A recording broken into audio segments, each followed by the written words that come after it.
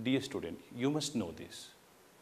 If diodes are in the forward biased condition, it allows the flow of current.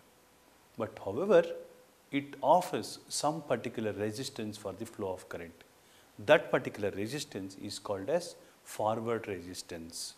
If it is connected in the reverse bias direction, then it offers very high resistance for the flow of current, and of course that resistance is called as reverse resistance.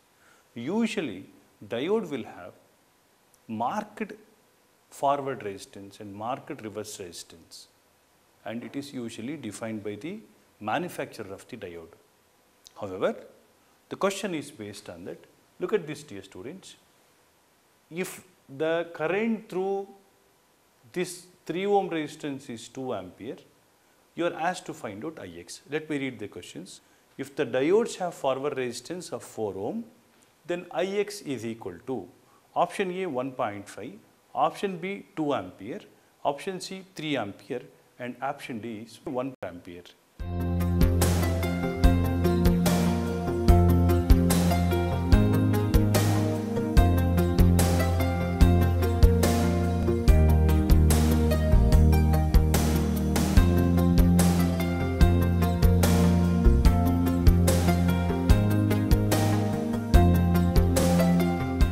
This is a typical JEE level question.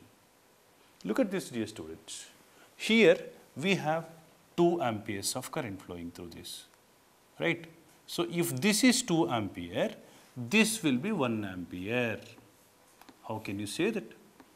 Because this is 3 ohm, this is 6 ohm. Current should be in the reverse ratio or in the opposite ratio of the resistances. Inverse ratio of the resistances. Resistance ratio is 1:2. Current ratio should be 2:1. So this is 3 ohm, 2 ampere. Therefore 6 ohm, it must be 1 ampere.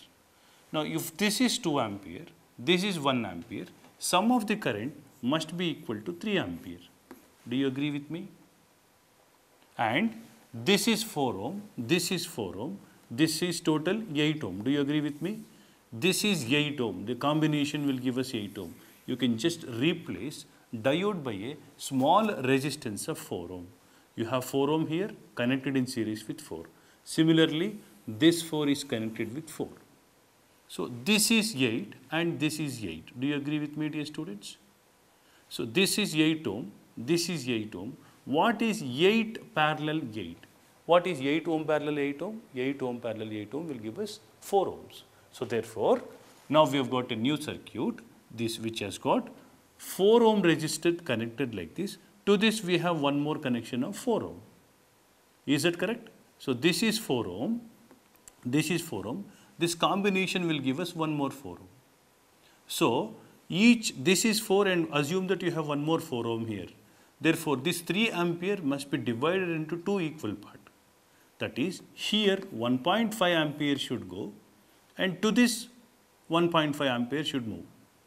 Or here you can say this is 0.75 ampere and this is 0.75 ampere. For this problem, these two are not required, but still I am explaining because 1.5 which is coming here to parallel to this, that parallel is combination of these two.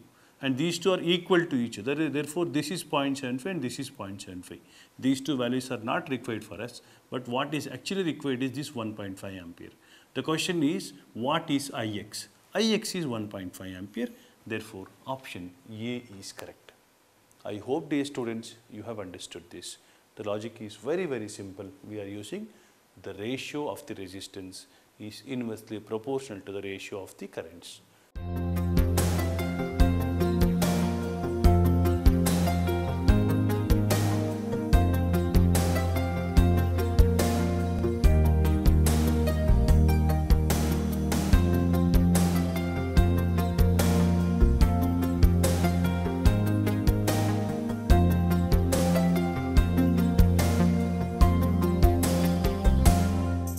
Now, let us discuss next problem. The problem is like this.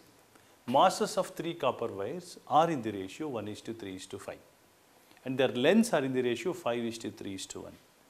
Ratio of their electrical resistance is option A 1:3:5, option B 5:3:1, option C 1:15:125, Option D, 125 is to 15 is to 1.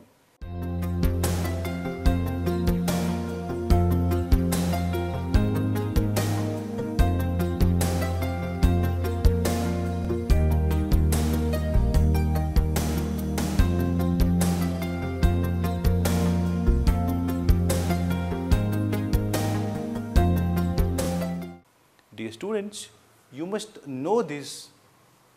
R is equal to rho L by A. This is a familiar formula to you. If you expressed area in terms of volume, do you agree with me? That is equal to rho L by volume by L. Do you agree with me? A into L is V. Therefore, V by L is equal to A. Therefore, R is equal to rho L square by V. Is that correct? And you must also know this, dear students. Density is given by, density D is given by mass per volume. Is that correct? Or volume is equal to mass over density. Now, using this, what we can say is R is equal to rho L square. In place of V, let me write M into D. Is that correct? But for a given set of wires or given material, density is always fixed. Just like resistivity of a material is always fixed, density is also fixed. So, R is equal to rho L square D by M. You can say R is proportional to L square by M. With this introduction, we can easily understand this question. What is the question here? R1 masses of 3 copper wires are in the ratio 1 is to 3 is to 5. Lengths are in the ratio 5 is to 3 is to 1. Now we have R is proportional to L square by M. Therefore, we can write R1 is to R2 is to R3 is equal to, straight away we can write, because the ratio, while taking ratio, the constants gets cancelled, straight away I am writing L1 square by M1 is to L2 square by M2 is to L3 square by M3. Using this, what we can say is L1 square by M1, L2 square by M2, L3 square by M3.